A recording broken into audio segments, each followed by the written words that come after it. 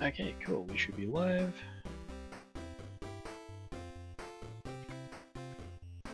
Just quickly checking one or two things here.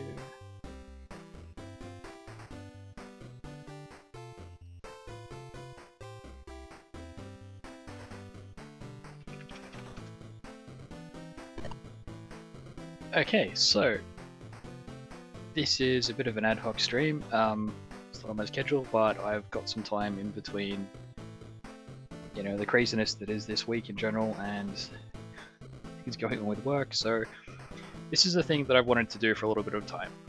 So I wanted to put together sort of a basic kind of guide as to creation of levels and sort of basic design and that sort of thing. So I'm going to preface this by saying I am not in any way a professional game designer.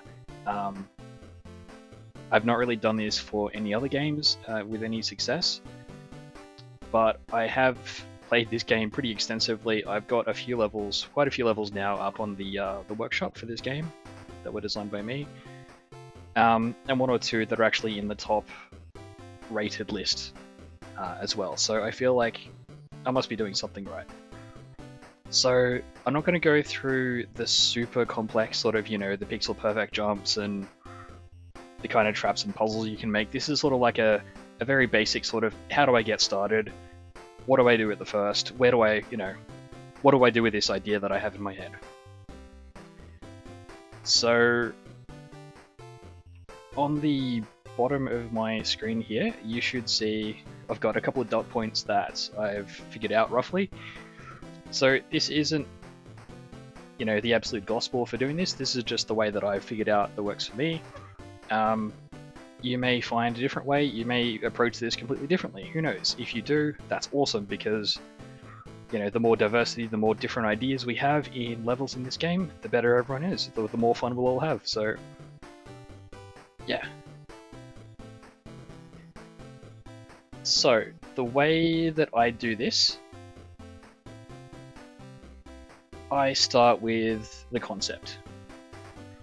So the concept is something like, I want to make a level that is about space, or I want to make a level that's, you know, a very claustrophobic sort of mine exploration. I want to actually make it themed like a mine, or, you know, I want to have a volcano, or I want to do a lot of jumping.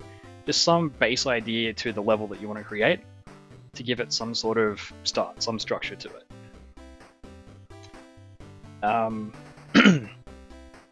After the concept, you have to start thinking about the features. So what's the main thing that's going to be part of the level? So these two things, so the concept and the feature or features, they can be interlinked. You can, you know, I have started levels where I've only had an idea for a feature and then the concept itself has worked out from that. They sort of intertwine. They can link together. They can be completely different. So what I'll do to, excuse me,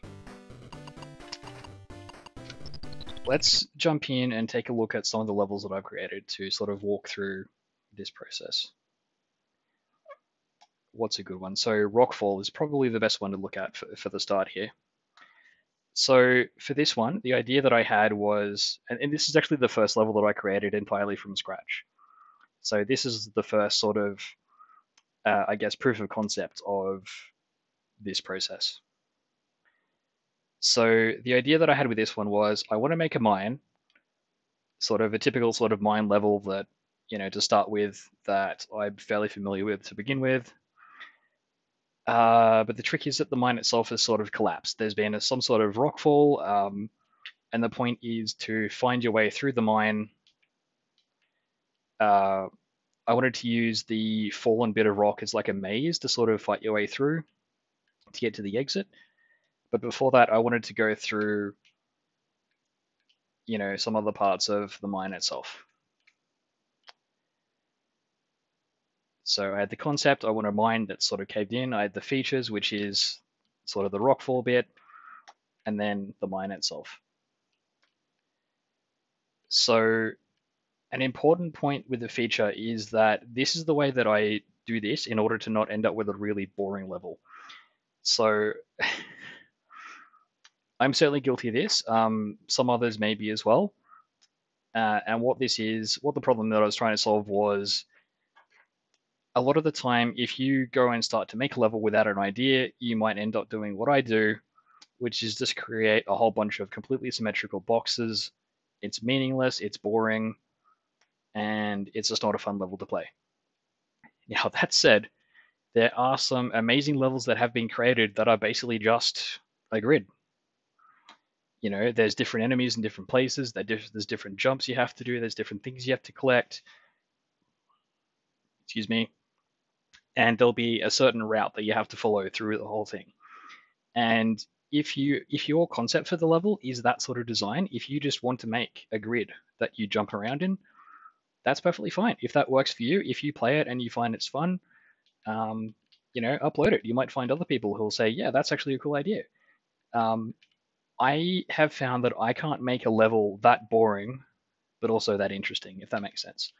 I can't do just the basic grid and then make it interesting. So the way that I try to avoid that with the feature that I put into my levels, oh gosh, what's happened to my stream there? Okay. I didn't bother with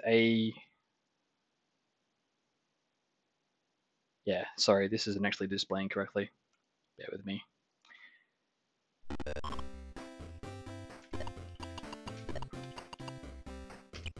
Take that off full screen.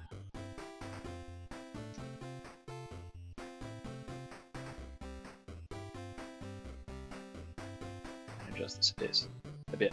So what's happening here is because I've not set up my keyboard camera that appears sort of down there essentially, and because the game displays slightly differently in full screen and windowed mode, that's what's caused that. So I'm just going to have to play with this in windowed mode, and that's fine, to make sure that it displays properly. So sorry about that. So back to the rockfall. So the idea that I had for this is to avoid making a boring grid level, essentially.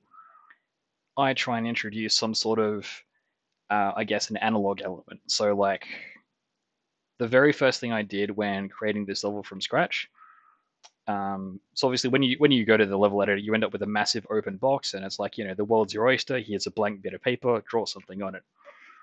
To start with, the first thing I draw is a line, just straight through the map. The very first thing I did with this map was pick. It would have been the random rock tool, which would have been this one. So this is cool because there's a whole bunch of different rock tiles here. There's a great feature where you click on the random one, and then whatever you draw just picks a random one of those blocks to start with. It's a really easy way to make a really sort of varied architecture to a level, and it's exactly what I needed for this. So I'll just get rid of those again.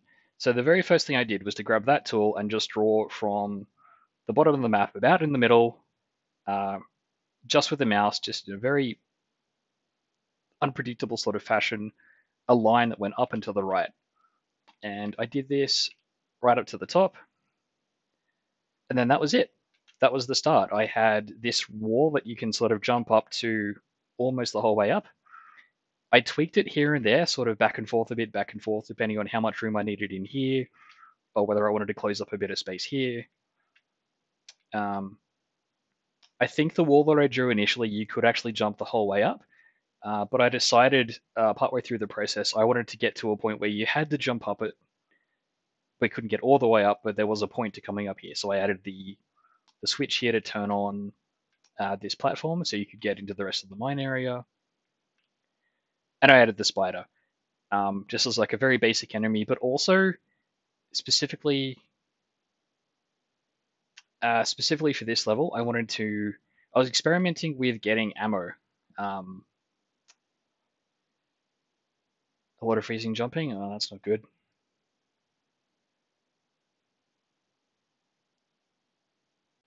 Well, I don't have any drop frames. I don't know what's going on.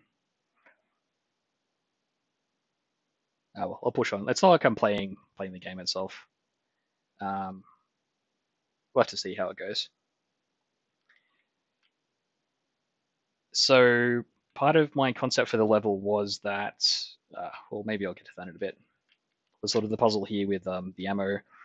I wanted to make sure that the player had enough ammo to get through the maze at the end.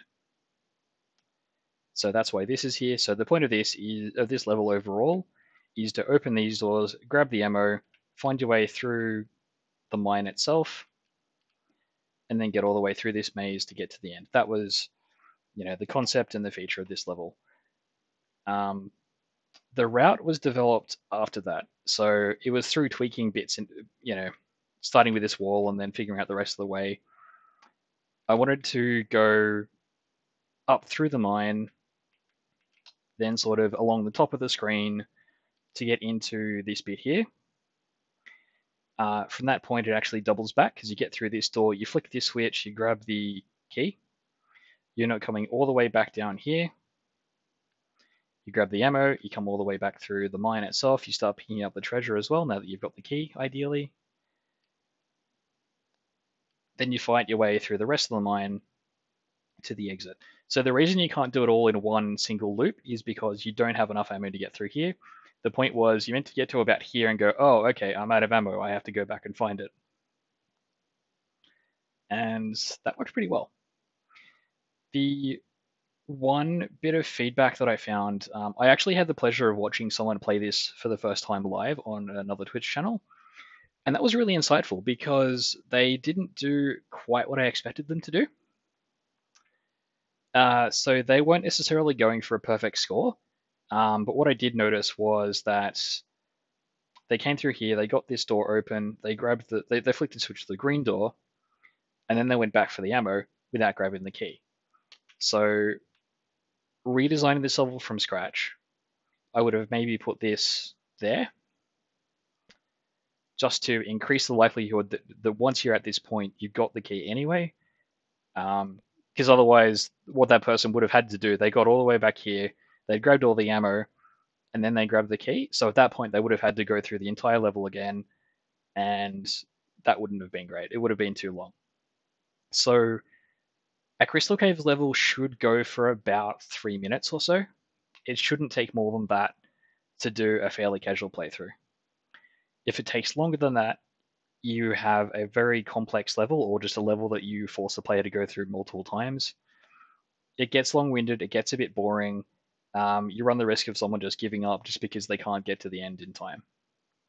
So while there's no time limit, there is a limit to how long it's fun to go through a level, if that makes sense. So that's the concept, the features, and the route. So the details. I think the best way to explain this is if I do actually play through the level a bit. So the first thing, obviously, oh god, this thing. Oh no, this is falling on me. The intention that I had with the start of this level was to panic the player first into shooting this thing, then making that fall and go, oh, okay, well maybe I should go this way. And at that point they'd see the ammo and then realize, oh, that's going to come in handy at some point. Then by the time they've come up here, they're like, oh, okay, I'm out of ammo now. I need to get some of that ammo that's above me. So you have to do this sort of bit here. That was the intention that I had. And it was rather interesting seeing the person who played this live just go straight up here first thing. They completely ignored the caterpillar monster. They came all the way up here, shot the spider obviously, flicked the switch, then came back down. I think they actually completely ignored the caterpillar. So despite my best intentions of level design, they actually got to this point. This puzzle was basically moot because they had all the ammo they needed.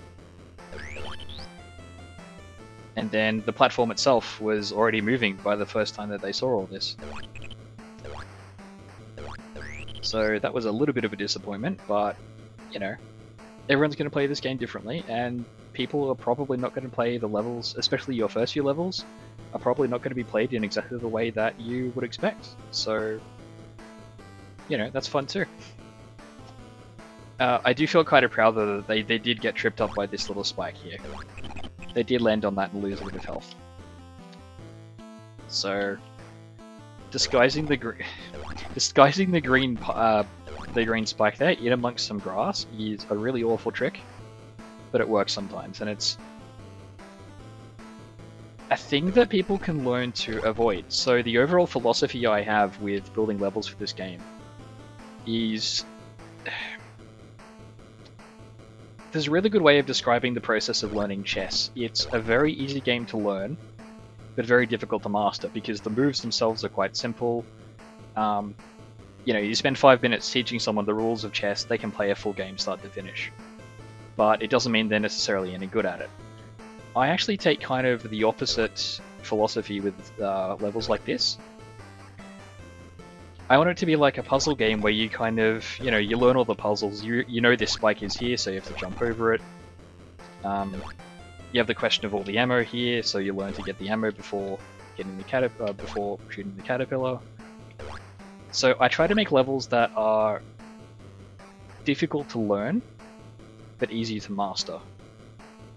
So once you've figured out all the little tricks that I've put into a level, I want you to be able to play it fairly easily. Wow, how close is I to... Okay, I actually get injured if I'm standing that close. That's unexpected. So, right, so this part. So keeping on with the details on the route.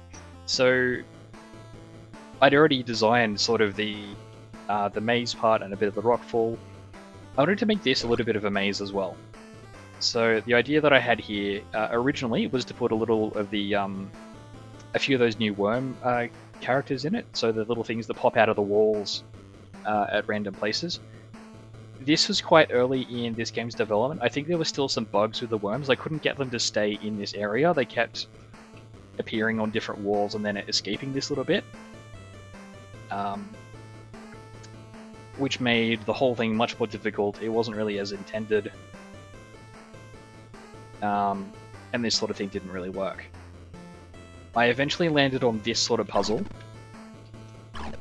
where there's all these green guys. So these guys are meant to go in all different directions. So they're meant to, you know, they travel in a random direction, and then when they hit the end, they pick a different direction at random and then go in that direction. The reason they're all traveling up and down is because there's a whole bunch of these little red blocks.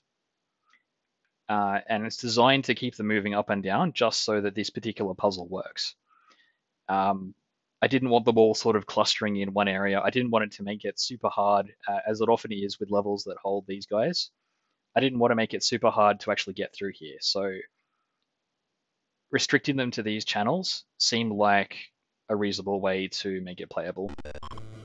So if I just rush back to that area, the switch as well. I just want the extra health, basically.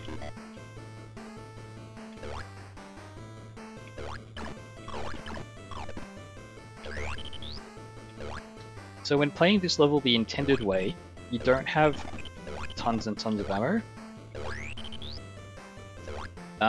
Which is also why I made it particularly easy to shoot all these guys. Because if you waste a bit of ammo, you end up, you know, not being able to complete it, or not being able to complete it with perfect health, and that's kind of mean.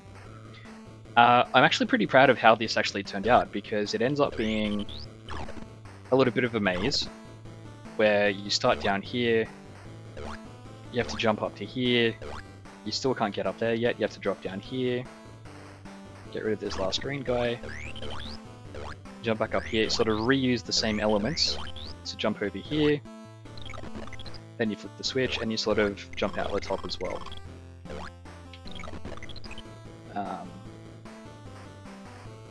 So details, that got tweaked a lot.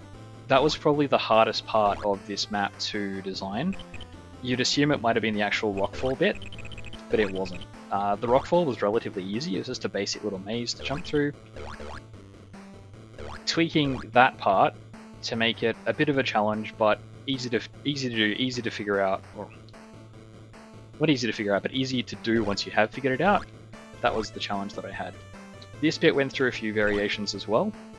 There were originally a lot more of these little carts, but I guess the fewer the better in the end.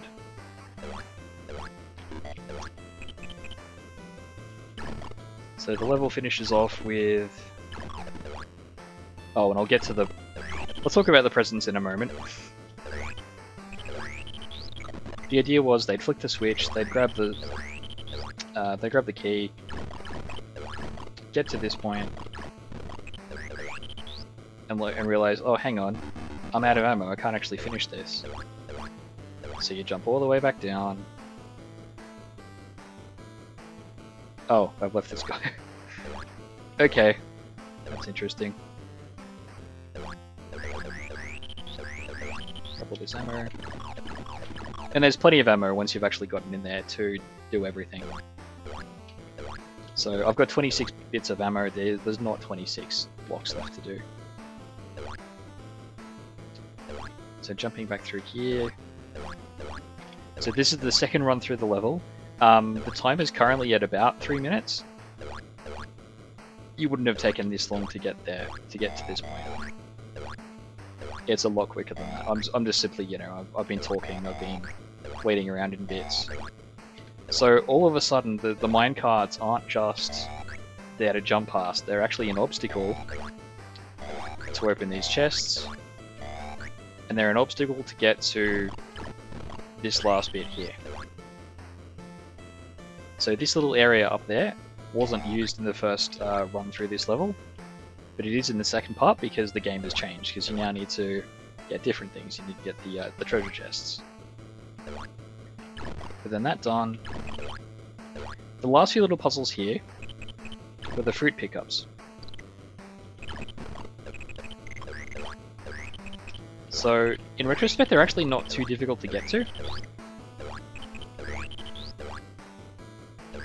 And this, as I said, this is actually the first level that I created, so this is sort of, you know, maybe not the best representation of all this. There is one little puzzle that I am very proud of at the end of this level here. But you come down here, you just, you know, you're shooting blocks out left, right, and center, and just walking along. So that little red and green present down there is actually one of the eggs that you shoot to finish off the bonus pickup. So my intention, I've just realized I've forgotten a treasure chest out there. That's okay, I'm not going to go back for it. The intention was you'd shoot this block that was here, and then just immediately drop down and go, oh, damn it, I've just missed the bonus. That puzzle has worked so well, I fall for it all the time, and I definitely did throughout all of my playthroughs of this level.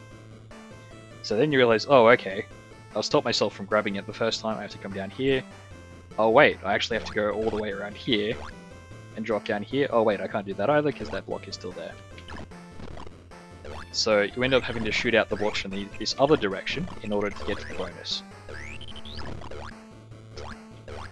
And that little puzzle found new life in a recent level that I created as well, which I'll get to. Hopefully in this presentation. So I'll grab the last few things here, the last bit of fruit. I had intended to make the fruit a little bit further away in this part, just to make it a little bit harder to get to. But I was finding I wasn't really getting to them quickly enough, even though I knew exactly where they were in the early playtests. So I decided to make them a little bit closer together. And then you got the last little thing here. You finish off by grabbing the last gem, the last bit of the bonus, and away you go.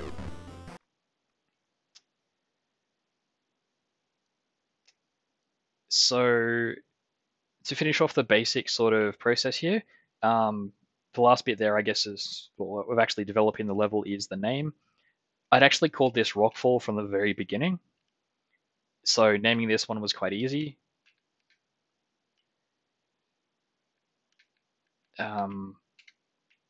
But sometimes, and especially with some other of my levels, the name takes a little time to get to. You know, like I said, Rockfall was the be all and end all of this level, but all right, let's jump to a different level to explain this. Probably this one's the best next one to go to. So this is called Crisscross Caldera. So the concept and the feature of this one ended up fairly intermingled. So I basically wanted to make some sort of volcano. I wanted to make a level that had the volcano in the middle of it. I wanted to make it so that you had to jump over it a couple of times before you even went down here. I wanted to make it a level where you had to come down here to get some of the pickups no matter what. And then the rest of the level sort of came out of that. So the volcano itself was the very first bit that I drew. And again, I went with I want to make this sort of analog. I want to make it not look boxy. So the first thing I did was draw the sidewalls of it. This one up, from the bottom here up to the almost the middle, and then this one down here. The walls that you see here are not exactly as they were when I first drew them. They've been heavily tweaked to make this little area here, this little area here. So the volcano was a little bit wider. But the problem with that was that it took room away from some of the other things that I wanted to have in this level. So just to finish off my point about the name, I'd called this one Caldera from the start, and that's actually reflected in the file name. Crisscross Caldera came about because I ended up realizing, well, we actually go back and forth across the top of this thing several times in the course of the level. Why not call it that? It's a nice sort of alliterative name. So the volcano was the first thing I drew. The second thing that I drew was this. So I intended this to look like, I guess, a bridge that could be lowered over the top of the rim of the volcano. I played around with this quite a lot. This is probably the most time-consuming bit of the level, even though it looks basically the smallest bit. Hopefully it ended up looking enough like a bit of machinery to give the idea that it was meant to lower into this position.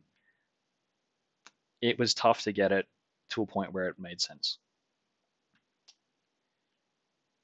So the route. I knew that I wanted to jump over the volcano. I knew that I wanted some sort of puzzle on either side. I knew that I wanted to start in one corner at the top and finish in the other top corner. That was basically it. So let's just play through this and you'll see some of the things straight away. What are the details here is these bats. I wanted to create a bit of a sense of panic. It's like, oh god, I can't jump, there's spikes and there's a bat above me, there's another bat here. So I expect most people who played this level just immediately had to restart because they lost a bit of health. That's... I made some pretty difficult levels at the start. So you then grab all that. You shouldn't... Okay. You know what? This is the thing I'm going to fix straight away. You shouldn't actually be able to jump onto here. Because you're meant to turn this platform on to get up there. And the reason that's broken at the moment is because I took these bits out. I'm just going to have just the one spike. I think I'm going to turn that around to be the other bit of spike. I actually originally had spikes up here and here as well. Oh, you prefer it that way for the speedrun? Okay, fine. You know what? I'll leave it that way. Actually, that introduces an interesting point, because now that I've got this level published, people are playing it, people are potentially speedrunning it, and changes like that, even though they weren't exactly as intended originally, it would change the way that it plays. So you know what? That's a good point, Ruba. I'm going to leave it as is. And I'll just chalk it up to an interesting detail in a level that I made right at the start, and that's it. I had originally had spikes here and here because of this section. So this anti-gravity section, this was the bane of my existence for a good 3 hours or so. It took me a long time to figure this out. Not just this puzzle here, but the problem of having, okay, now that I've got anti-gravity, if you made it through all this quickly enough, you could actually jump through here. Actually, this wasn't originally how to exit this area. Originally, you made it all the way back to the door and then came out this way. And the problem with that was that with the anti-gravity, if you still had a few seconds, you could actually make it up here and grab all the ammo straight away. I guess it's kind of ironic that in fixing that problem and deciding to make the exit here and then putting these spikes here so that there's no way to exit with anti-gravity still turned on, I've actually completely screwed up the intention of that by making it possible to jump over here. So, you know, lesson learned. This little area changed a couple of times too. Originally, this block of 4 bits here was over 1, so it was actually in this little section. This guy was pointing the other way, and I had this great little trap set up. I actually had 2 of these walking rock things, and I had them fairly well timed to the point where, let me demonstrate this.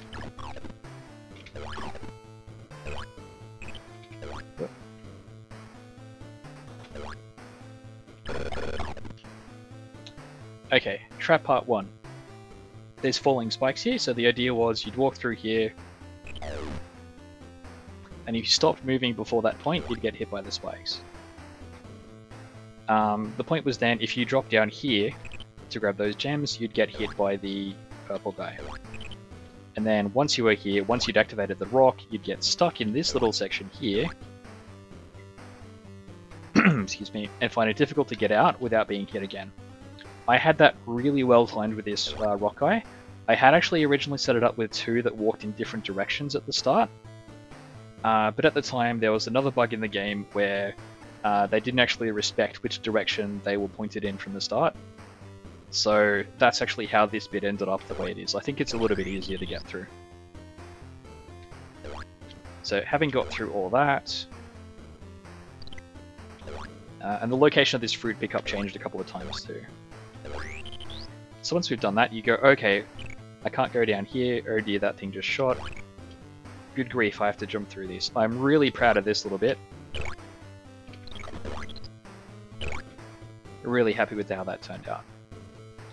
So the anti-gravity bit, again, this had a lot of revisions, a lot of different platform changes here and there. So what you might notice with the gems in this level, every instance of the gems being around, they're in a little stack of like 1 and then 2. That was a little thing that I wanted to try as a theme in this level. I think it worked pretty well. And I think at the end there was actually an equal number of gems of each color, which is really fun. So having got through the gravity level, and having or not having grabbed all the ammo at the top, you'd be presented with this. So when I talked about that little trick in Rockfall, where you had to jump around and shoot these blocks from different sides, I turned that up to 11, or possibly even 12 with this level. So this bit down here I've called the switchback maze, and I'm really, really proud of it. I'm just going to grab this key. Before we get to the switchback maze, because we need the ammo to get through it, this little platform and this minecart and this pipe, I am super proud of this. You can actually jump through here from either side. You can jump here, and it's a little slow to get through because the pipe is pulling at you. Or you can jump from this side and run through really quickly because the pipe is pulling you, but then you have to jump very carefully. One of my favorite parts of this is that no matter which side you choose to go to, you have to sit there and wait for the minecart to be in position, because you don't have time to run underneath it. See? Oh, well, maybe you do by like a pixel or 2, but it's harder than it looks, and that's one of the features that I love putting in my levels. It's just, again, it's a thing that's a little bit hard to learn the first, to figure out how to get past it, but then once you do, you know exactly how to fix it. So getting up here, obviously you have to flick this switch, you have to get over there. If you haven't speedrun the level and you haven't just jumped straight across, you have to fall back down, do this jump again, grab some of these treasure chests while you're there. Now this platform, another thing that I forgot to do in this level, there's meant to be a stopper block about here, so I wanted to force people to jump through this area again, Just as like a reminder, hey, you know how I tricked you in this bit? You have to go through it again. But I guess I forgot to put that block back after, you know, some testing or whatever. So then you grab these bits of ammo, you come to here, oh, I can't get through here, I have to open this door still. Made this guy a relatively easy enemy, I guess. If you can get to this block, it's very easy to dance around him. But then of course there's the fruit that appears, and you have to rush back through this little bit, and then endanger yourself there again. So now we have all the ammo. We get to the switchback maze. So you can't fall down here. You have to shoot this block and then that block. Now that you've shot that one out, you can come down here, but you have to shoot this block. Grab the treasure chest, wait for the bat to do its thing. Then you go, oh, okay, I'll just shoot this block and I'll grab these gems, and then, oh, I can't go further down. So you switch back to going this way. You shoot that guy out, you shoot this, you shoot that, and then from here, you can't just jump down there, you have to shoot that block, because you'll drown in that little bit of green stuff.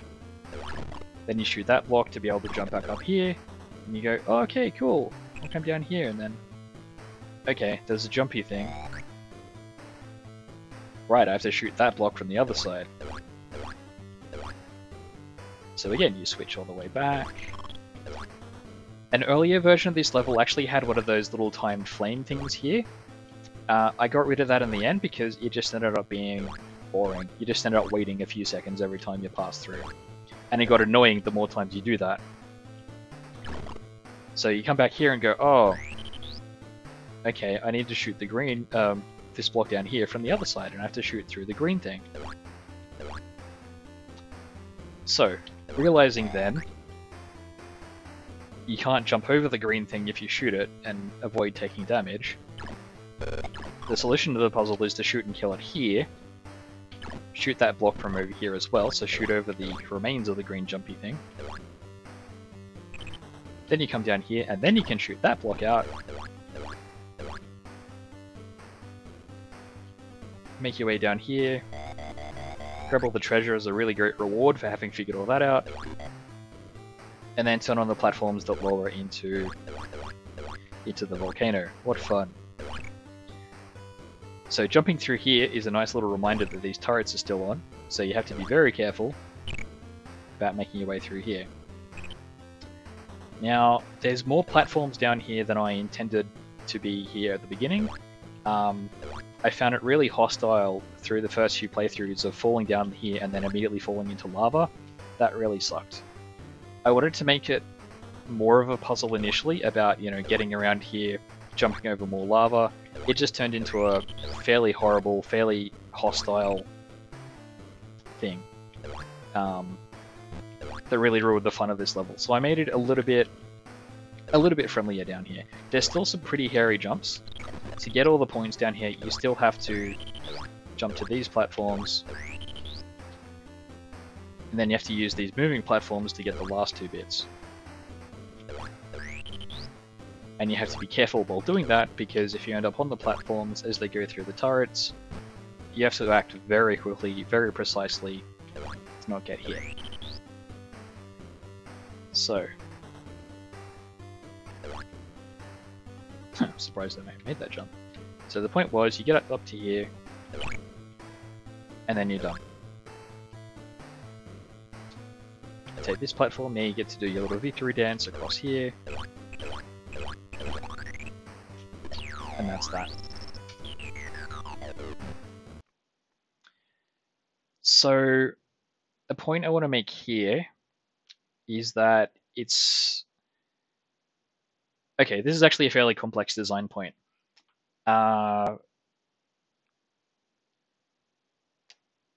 It's a good idea to make sure that any switches that you have, any doors that you open, well, not necessarily doors, but certainly the switches, if you have a switch that turns a platform on or off, you really should try and put it in a point of the level where the player can also see the thing that it affects. So, it doesn't apply to turrets because there's no visual indication whether they're on or off. but the platforms for sure. What I wanted to do here was to make sure that once you'd fought through all of this, you flick this switch and you realize, oh, okay, that's moving the platforms up and down. I've seen a lot of levels that have been created by people where you fight through a whole thing, you get to a switch, and it's like, great, I flicked the switch. What was the point of that? What does that actually do? And then you have to go back through the level and figure out exactly what you just changed. Making sure that the thing that you affect with the switch is visible at the time just makes the level a little bit easier. Unless you specifically want to make it part of the puzzle to figure out what you actually switched. And a few people have done that. There's a really... What's the right word here? There's a fairly crazy level that someone drew that's basically a huge open space and then just a massive grid of just switches.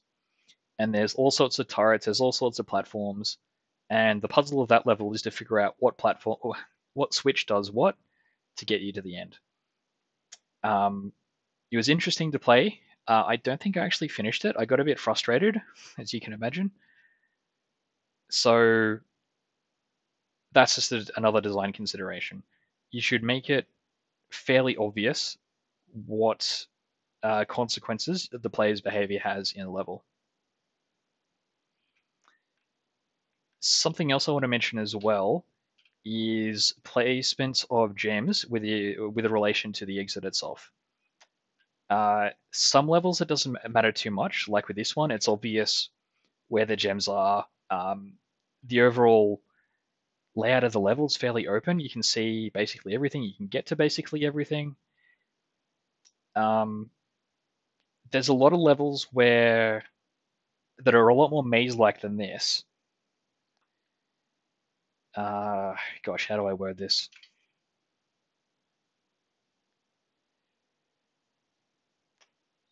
So there's a feature of this remake of this game where once you've gathered all the gems, the sides of the screen flash green to tell you, yes, you're good to go. Making a level where some of the gems are right near the exit really nullifies that feature because you don't know for sure until you have collected all the gems that you've collected all the gems, if that makes sense. So if I wanted to remove the gems here, then the last gems that you would collect would be down here. So once you collected these 4 gems, the sides of the screen will flash green. You'd go, okay, I'm done. I can get out of here now. From a playability standpoint, that would have been better for this level. 2 reasons I didn't do that. 2 reasons I did want to have these gems up here. One is that, yeah, I think I did. So there's actually 2, 4, 6, 8, 10, 2, 4, 6, 8, 12, 12, 2, 4, 6, 8.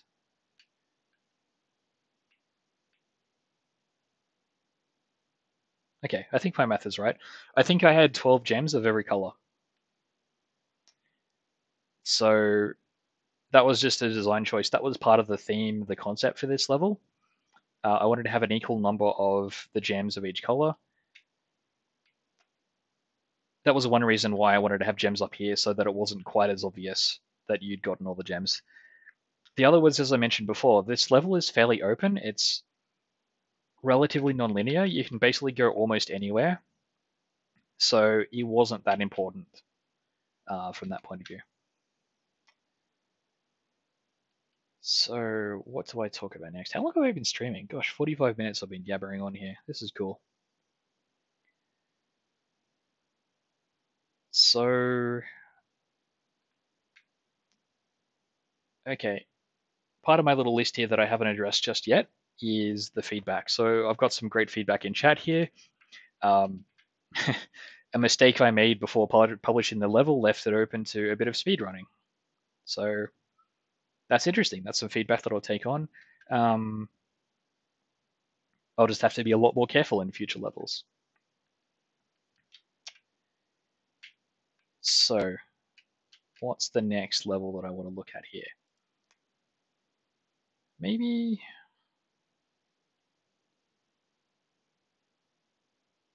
yes, the fire pit.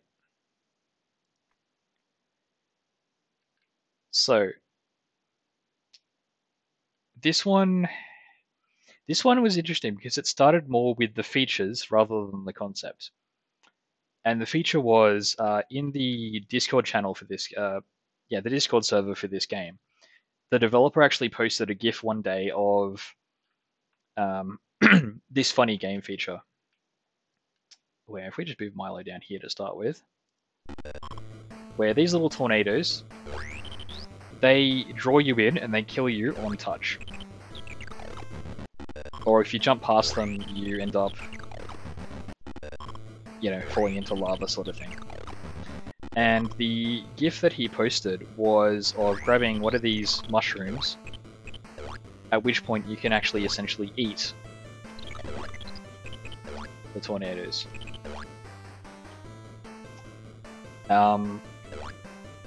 The thing that he showed was simply this sort of thing, but just grabbing that and then... Okay, ignore the spike. And then ending up on a platform over here. Part of the puzzle of this level was realizing, oh, okay, now I can't get back. So part of the puzzle was going, okay, I have to grab every second one in order to make it back. So, Ruba, how long did it take you to figure that out?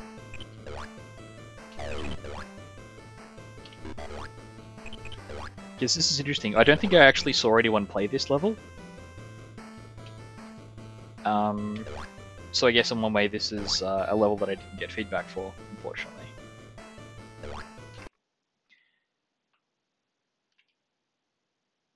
So I wonder why I'm not taking damage when that falls. That's interesting. Oh, it's because I've got the mushroom. Of course. Can you actually make it? No, you can't. Okay. So that feature is how this level started. I knew I wanted to have a thing on either side. And the way that ended up, I ended up having a switch for one of the doors, and then an on-off switch for one of the platforms, just the way that worked out. I knew I wanted to start roughly at the top in the middle, work through a few different puzzles on either side, and then fall the way through to do this as like a victory lap. You didn't even manage to get through it the first day. That's interesting. That means I made this level a lot harder than I intended to. So this is another interesting lesson. Not only did I make a level a lot harder than it needed to be, or no, it's as hard as it needed to be to make this feature work, but as a result I made the level really awfully hard because this ended up being the last thing that you did. So you'd work your way through the worms, you'd manage your way through all this, you'd get through this little obstacle course that I'm super proud of still. In retrospect, I'd probably remove this bat because that jump, especially after surviving this, the jump up here to get hit by the bat was often pretty disappointing. So again, in retrospect, I'd probably have removed that.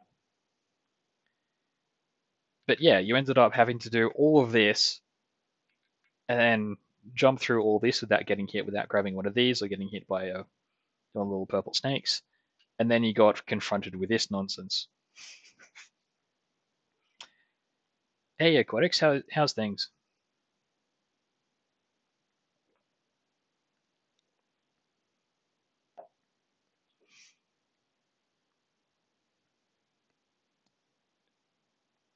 So another dot point here, the name. I never really had a good name for this. I've always just called it the fire pit. That was, again, this is a level that I just named at the start and never really got a better name for it. I started making this level. I knew I wanted lava all along the bottom. I hollowed out the side here to give it more of like an open expanse volcano sort of feel. I didn't do that with this side. Interesting. Can't remember my decision behind that. Yeah, I could imagine. And like this would have been, I think this is the second level that I designed from scratch. So I'm not surprised that it was that frustrating, to be honest.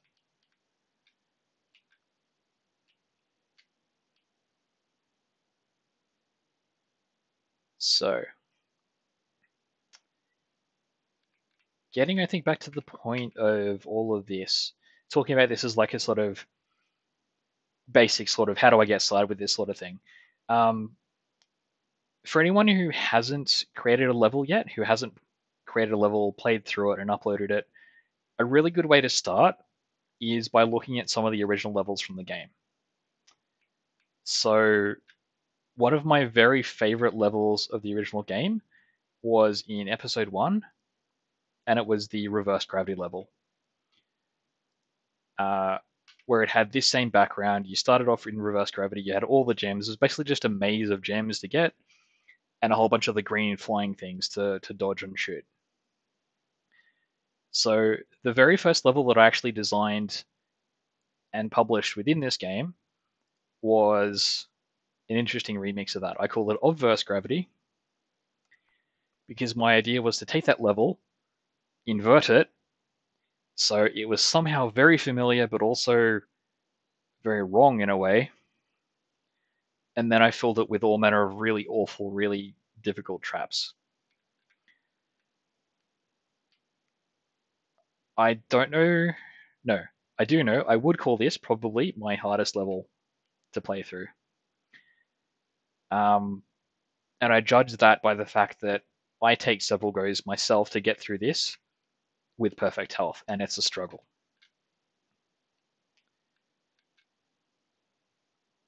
So, no real details to point out here. Um, yeah, at this point, this is just an example of make it, riff off one of the original levels. Go with an idea that works, and then play through it. Adapt it to your own sort of ideas and play through, and go from there. Another level that I did that with was the level that I and probably some other people called Sector Alpha. And again, this is an episode 1 level. I actually never bought the full game as a kid, so I only ever had the shareware game to play as a kid.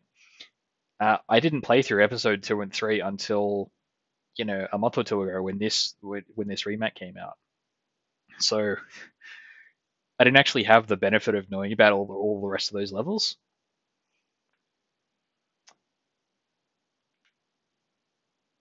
So this one, I took the same tack. I grabbed the original level, I completely reversed it, moved some things around, moved the doors around, made some enemies a bit different. So this level, so these two sections here both had this same guy. Gosh, excuse me.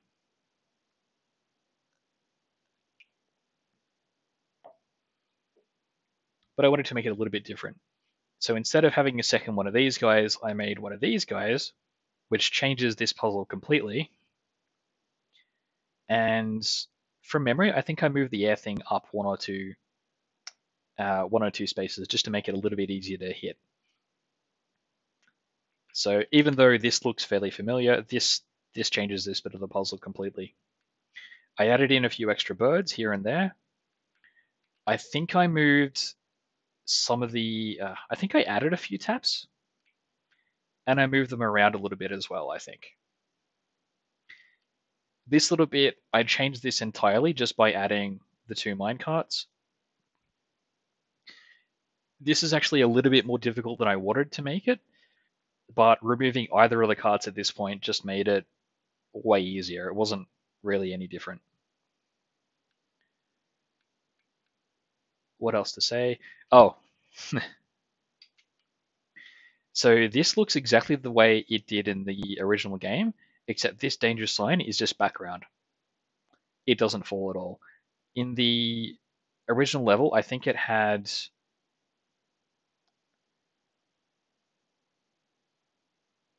Gosh, where is it?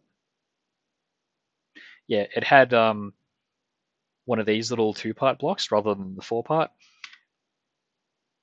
I wanted to kind of psych the player out and go, oh, this doesn't fall. Okay, that's interesting. So I had to build this up a little bit so you can actually get up there, because the original level relied on having this fall and giving you the height to jump up here. But I compensated for that by making the jump up here rely on the danger sign falling instead. Hey man, thanks for coming along. Yeah. So in conclusion here, if you're not sure where to start, take a look at some of the original levels. There's actually a website where someone long ago extracted all the original levels from the first two episodes. I don't know why they didn't have the third episode.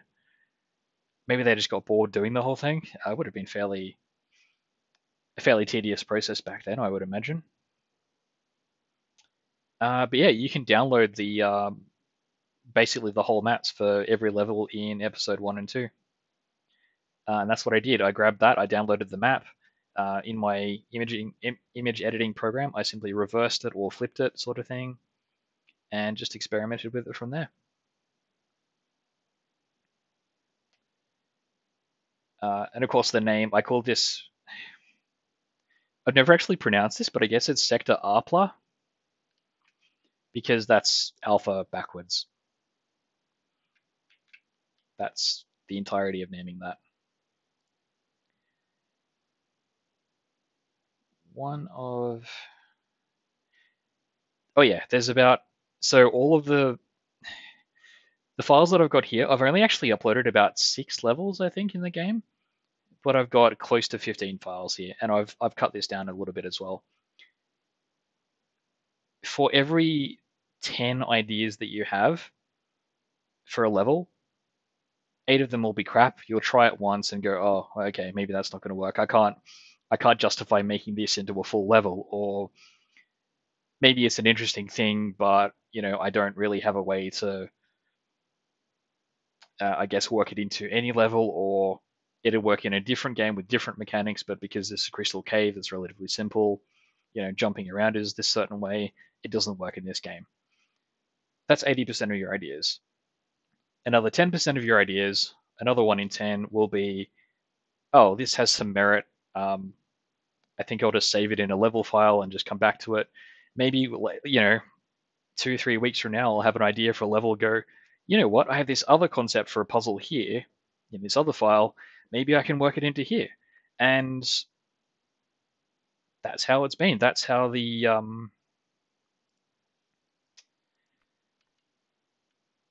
that's how this actually came about, because I had in the Rockfall level, I had a very basic version of this, and then I expanded it to this, the gamepad level.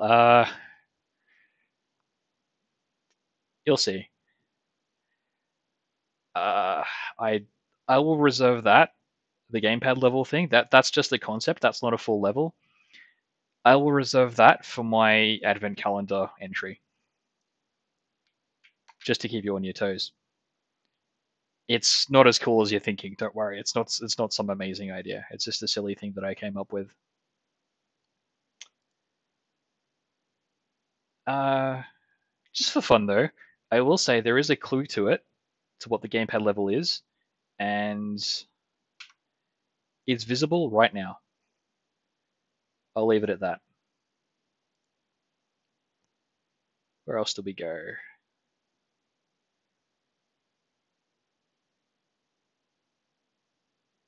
So, I guess it'd be fair to give an example of one of those sort of half ideas. And that I'll show you will be the tower.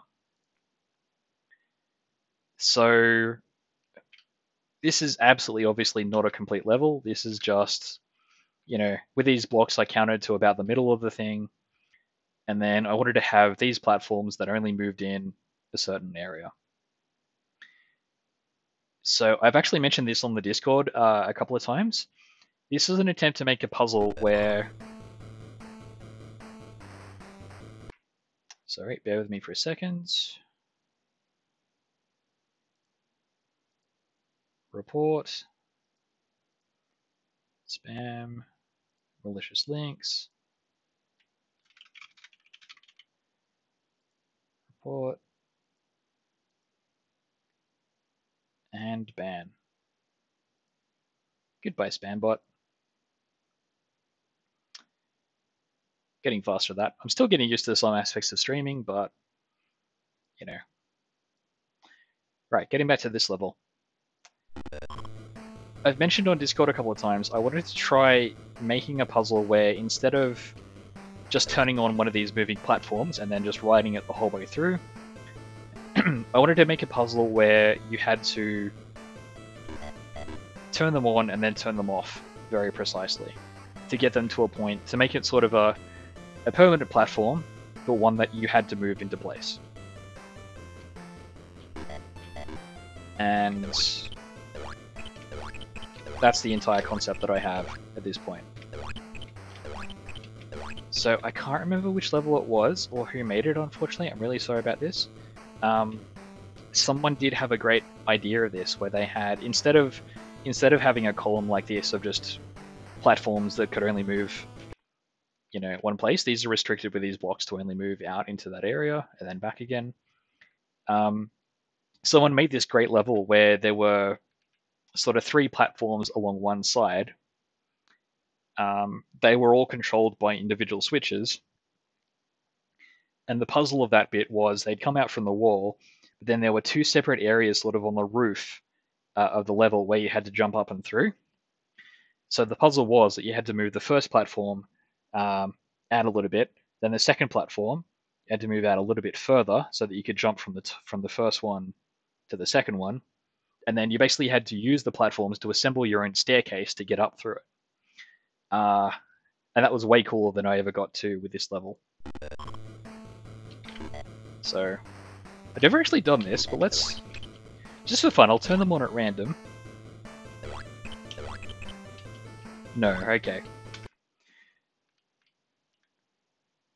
And the problem with my level here, my concept here, was that it's not totally obvious that you needed to do that, whereas the other fellow totally nailed the concept. And the way that he did that, I guess, was with negative space, because it looked just like this big empty... It almost like it had been designed by mistake. There were no pickups in the thing. There were just these 3 platforms along the sidewall, 2 holes at the top, and then 1 hole at the one of the corners where you actually entered. And there's a really great level design concept that I read about many years ago. So the very start of the game in Mario on Nintendo, the very first Mario game,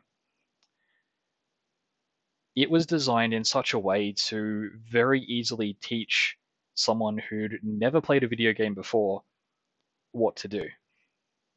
So you had a level, you had a huge flat ground. The only thing you could see was the ground, the sky, and a person sort of at the very edge of the screen, and the rest was just empty sort of negative space. And it was very intuitively clear, once you saw that arrangement of things, that the first thing you have to do is press right to make the person go right. It sounds obvious when you hear it like that, but a lot of games that we play have these little tricks in them, these little psychological things that we just don't see.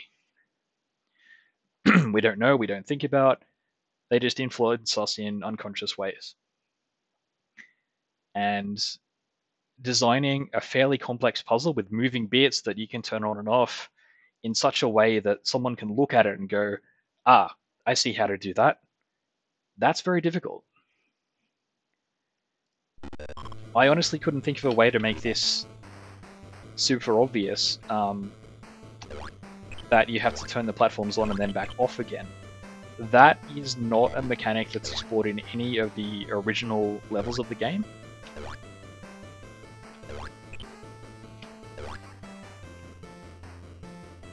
So yeah, I don't really know how to conclude this point, but yeah, hats off to that fella. I really wish I could remember which level it was. So that's an example of just like, this is the 10% of ideas that has some merit but doesn't quite see the light of day. Do I have any others so far? Right, I guess I can talk about this a little bit. So this is a joke level, essentially. I never ended up uploading this. I never ended up adding in the turrets that someone suggested. This I built entirely to test an idea. And that idea was this sort of obstacle course with a platform. The level was built in this way so that if you were to play it, you know, this is all you can see. You can't actually see what's down below. So you jump down here, you get to this point, the arrow tells you to go down here. You see there's a switch to open that door, which is obvious. There's this switch to turn on the platform, and then the fun really starts. You can't stay on the platform, because if it goes back there, you end up falling, so you gotta flip the switch. You gotta grab these and flick that. And I've actually not done it quick enough to... Okay, let me just see if I can do this first attempt. I probably won't be able to.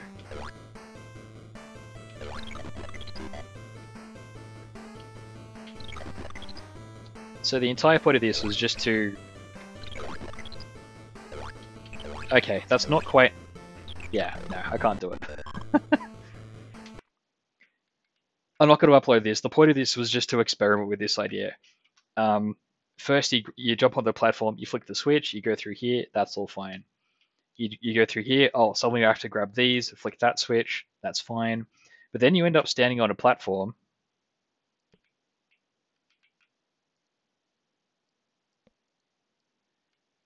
Let's go down here just to... Clearly my skill is not up there. I'm not capable of playing this properly today. But at least moving things around I can explain. So this is kind of mean, because the platform would come to here, and you would have to... As the platform comes through the door, you'd have to be holding right, so you end up falling here. And then as the platform moves through, you jump back up here. Then another little puzzle. The reason this is a little bit different was to try and make the person jump twice. So first into this one, and then second into that one. With the idea that they'd probably miss the second one and fall into the thing and die. Hey, Roddo, how's things? Then there was this section which shrank the doorway to a single thing. So as the platform moved across, you would have to again hold right and then jump up past it. It just looks a little bit different because obviously you can't fit a door here. Then there was this awful thing. Now this block I put here is kind of like a hint to say these spikes are different. Be careful of them. So as it's moving along, it is actually possible to just, as the spikes start falling, just walk forward on the platform a tiny, tiny bit, and that will actually get you through there. Then there was this little puzzle where the platform would go through here. You had to jump carefully over the top of this to avoid getting hit on that spike. You'd have to carefully fall down specifically here to avoid hitting that spike. And then there was this interesting one. I made this as cluttered looking as possible. So the point here is that you'd have to jump up here, then carefully fall onto the edge of the platform here, and then the reverse of that, jump off it and up here to avoid that spike, fall down here. So the same sort of thing here again to avoid this spike, and then fall down here to get to the exit. Like I said, this is never intended to be a real level. I put it on the Discord. A couple of people played it, I think. I don't know if anyone actually enjoyed playing it. I would expect not. But that's not the point. The point of doing this was to have fun, to experiment with a different game mechanic. What I've ended up with here is way, way harder than it would ever have been or ever should have been in a real level. But some of this did actually make it into a level that I've published. So moving on to keen.lvl. So this is Billy's last stand. So Billy, of course, refers to Billy Blaze, aka Commander Keen. This level is a tribute to one of Apogee Software's greatest uh, inventions ever, the Commander Keen franchise. So a lot of things in this level are inspired directly by a few little things here and there in specifically the first episode. The first episode of Commander Keen 1, Invasion of the Vorticans. This is another game where I never actually bought the whole thing, so I only ever had the shareware version. Episodes 2 and 3 of Keen 1, I don't really like very much. They're a very different feel. I guess it's like Crystal Caves. It's a different feel. They're a lot harder. I don't think as a kid I would have enjoyed playing those other 2 episodes as much.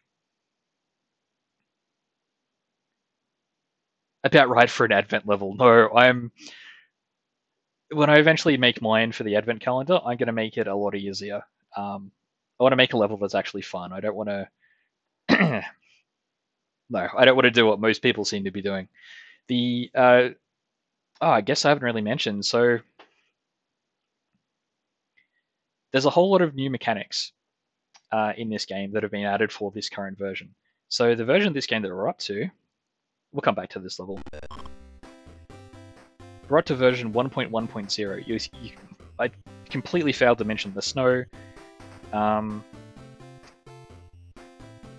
I guess does someone want to throw into chat the link that we have to the Advent calendar thing, because it's buried somewhere in Discord for me. If someone else can throw it in chat, that'd be great. So there's a whole community thing that we're doing at the moment where everyone's sort of signing up to do one level each day in December up to Christmas as like an Advent calendar thing. Now, I'll be honest, I haven't actually played any of these just yet. I'm kind of having an awful week with regards to work at the moment, so I haven't really had time to play very much. I will get to it though. I don't know... Cool, thanks Rodder. I don't know that I'll try playing these live on stream, especially with some of the screenshots and some of the chatter that I've seen. They are actually a little bit hard, so I probably won't do that, but you know, we'll see. There's a lot of cool new features,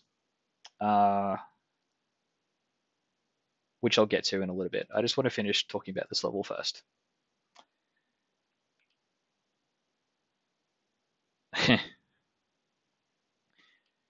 So yeah, as I said, this level is inspired by a couple of levels that are in the first episode of Keen 1. The very first one that you'll spot maybe is this sort of arrangement. So this is inspired by the first level. So you start in this little sort of channel down here, immediately above, but you can't jump to it. You can see these two. There's like a whole bunch of poles at the top. And then above that was a message written in the standard galactic alphabet.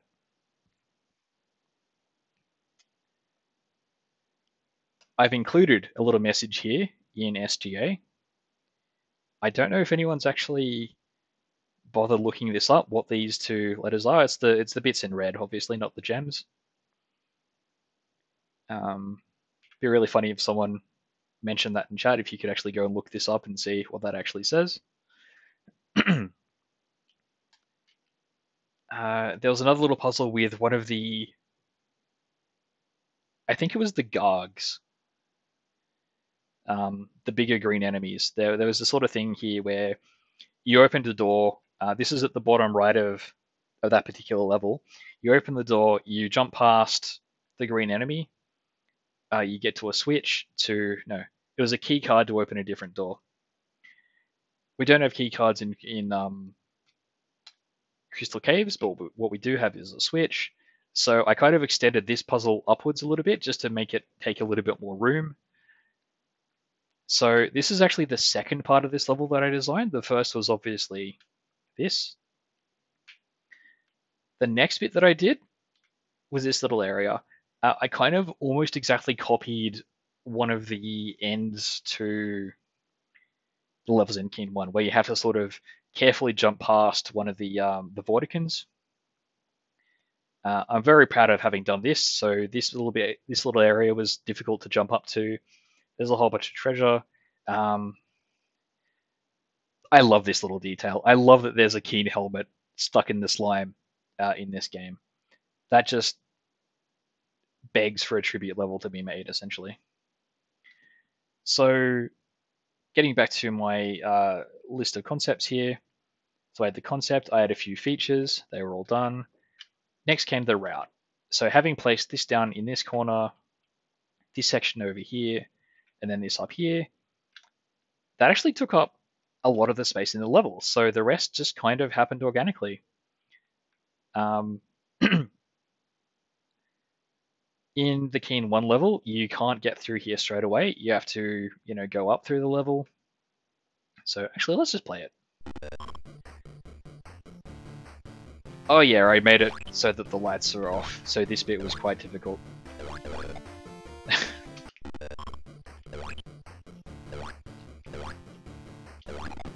Yeah. I'm still kind of thinking to myself I made that a little bit too difficult. Anyway.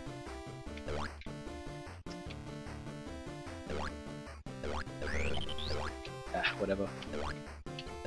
So, these... this is a fun little detail. So, to get up to this area here, to jump through here, you have to jump from this platform. If you jump all the way up here and then jump across, you get hit by the spikes. So this little platform being here is kind of a red herring, I suppose. And then these little platforms, these little ditches, they are essentially straight out of that same level in Keen 1. This bit I wish I could have done a little bit more with. I kind of ran out of physical space in the level at the end. I wanted to have like a moving platform and then maybe some other enemy. In the end, I just ran out of time. I got bored designing the level essentially and just made it this traditional sort of 90s platform jump across thing.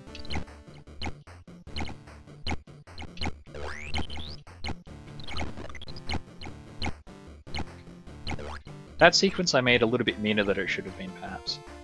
Now this one. This I spent a lot of time on.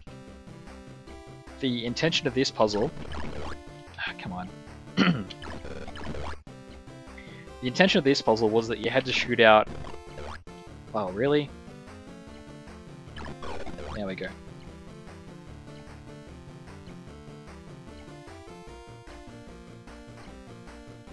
Okay. Without shooting the eye. Well, I suppose you can. It's a lot easier though if you take out the first eye though. Anyway, that was the intent. That was the intention that I had anyway.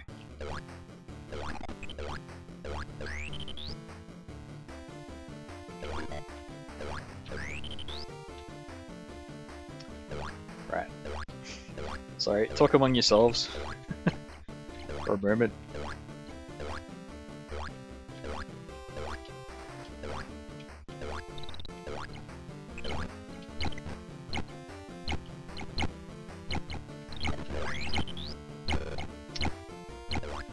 Wasn't gonna bother with the fruit. Anyway. Yeah, okay. So it's doable, but not super easy. That's fine.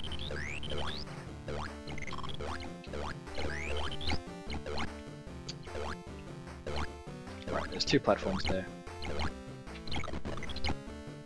And then I wanted to make it easy enough to fall back down here to be able to see that guy and just run past him, essentially. I've got plenty of ammo, but actually defeating that guy is quite difficult. Anyway.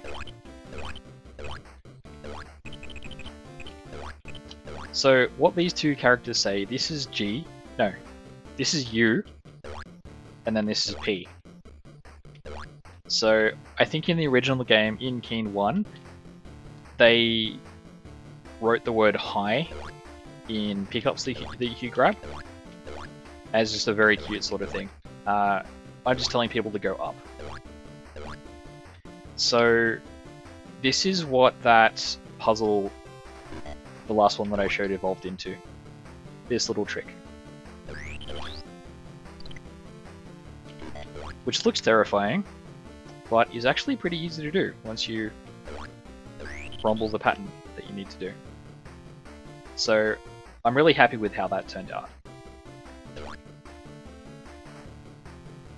And then of course, right at the end I had the idea of putting the fruit pickup in there as well, so you had to go back to really, really perfect the move, I guess. This is interesting. There's no jumping enemies in this game, so I couldn't really just put a Vortican in here. So what I ended up with was this sort of puzzle where the best way to go is to drop the danger sign,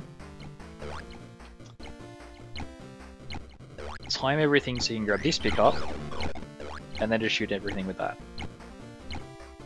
And then I think I might have made this a little bit too difficult. Got it. Add jumping enemies? Oh gosh. I don't know that they would work super well in this level, in this game, just because of the relatively limited space. So, one of the reasons I think this game is so easy to make levels for is because the levels are quite small. Jumping enemies certainly work in Keen 1, simply because of the scale. The levels are, I don't know for sure, but they feel maybe 4 times as big as a level in Crystal Caves. So, grab that. Double this Christmas cheer. And I've forgotten to flick the switch for the red door. Right, that's an interesting... That's a change I didn't end up leaving in. At the end of some levels in Keen, if for those who haven't played the game, I assume most people who are watching this have actually played Keen 1, part of the puzzle in the game was to collect a bunch of items specifically. To honor that, I wanted to put one of them behind this door, but realized that if you came up here exactly as I've done now, without actually opening that door, and then you trigger the fruit, it's behind the door and you can't get it. I didn't want to be that mean to people. So obviously coming back here, dropping down here, because in the original game you couldn't jump up here to begin with. Grab all this stuff, just missed the cart.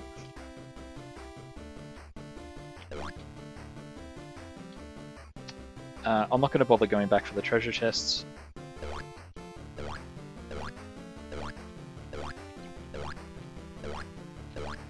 And then we go up there again.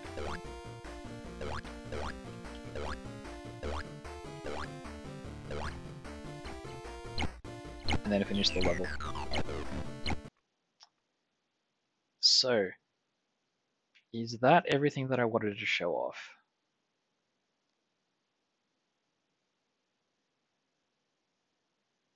Okay. The other thing that I wanted to do in this stream was to actually do a little bit of live level design. So I put a few screenshots in the Discord about a level that I'm designing at the moment, which is the Rift, which uses some of the new background blocks that have been added in this update. These ones, for example, which show it's the same tile sort of over and over.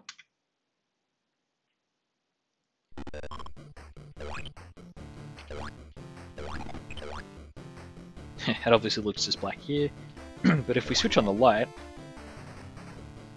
it's space. And there's actually a very subtle parallax scrolling. So the space background isn't actually, you know, completely static. It actually moves. It actually slightly moves at a different pace to the rest of the screen. It's difficult to show in this tiny area. But if you look, the star just above Milo at the moment, it actually, yeah, it moves at a slightly different speed to Milo. So that's kind of fun. So to finish off this stream, I actually did want to go through a little bit of actual, you know, live level design, and show off the Rift. Unfortunately, I don't think I'm going to be able to do that today. I haven't been streaming that long. It's only been an hour and a half at this point, but it is 10 PM here, here in Australia. unfortunately, I think I need to sign off at this point and get some sleep. So I think what I'll do in a later stream this week, so probably on Friday night. Gosh, is today Thursday? It is. Okay, so maybe tomorrow night I'll actually show a bit of live level design. Oh, I guess I should probably finish off talking about my dot points. So I've gone through the concept, the features, the route through the level, the details, the tweaks. I guess I could have talked a little bit more about sort of tweaking things. So difficulty is hard to get right.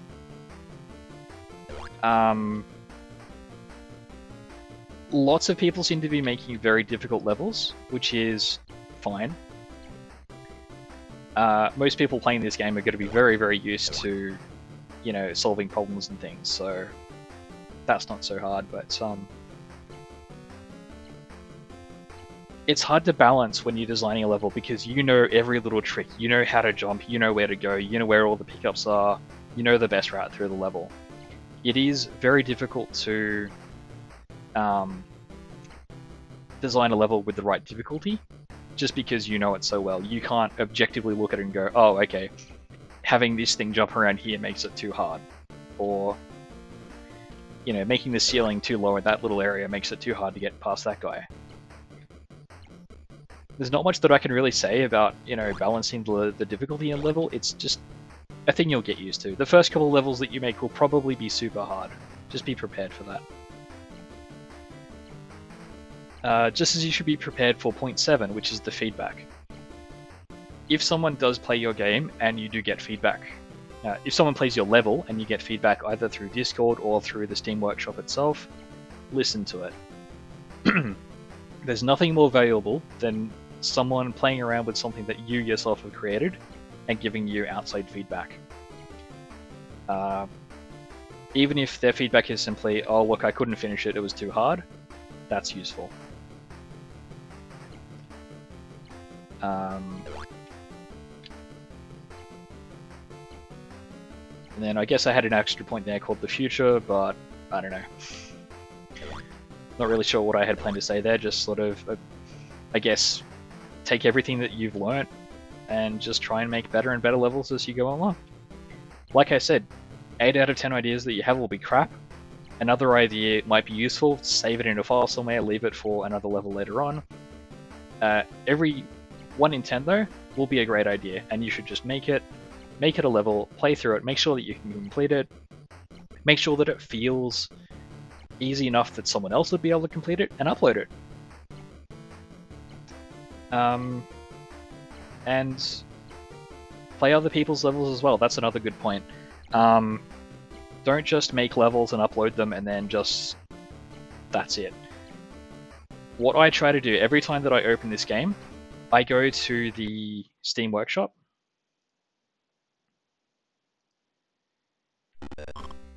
and I take a look and see, you know, what new levels are there. And then I try and play through them. It's good not just to give other people a bit of validation and a bit of rating, it's also good to get ideas for your own levels. There's 307, that's insane. There's 307 levels that have been created so far by enthusiasts, people who are playing this game. There's a lot of good ideas in there. So, make levels and play other people's levels. And that's probably all I've got time for tonight. So, tomorrow's stream will be... yeah. Tomorrow I'll do the Rift. I'll design the Rift. I'll do some live level design. We'll see how that goes. So, yeah, thank you everyone for coming along. There's been a lot of great chatter, a lot of good questions, a lot of good ideas here. Thanks very much for being a part of this stream. If you haven't already, please follow me on Twitch. If you install the app on your phone, you'll get a notification when I go live, so that'd be great to come and, you know, if you come along and see what I'm doing. Follow me on Twitter as well. It's the same handle. It's @TimXRetroPlays. I don't necessarily talk about my live streams there, but I do some updates, take some photos. It's a good place to keep in touch, and you can message me there as well in between streams. So thanks everyone for coming along. This has been really good. I've been wanting to make that video for quite some time, so hopefully it's useful for at least one person out there. That'd be a win for me. So thanks for coming along. Stay safe, play hard, and talk to you guys next time.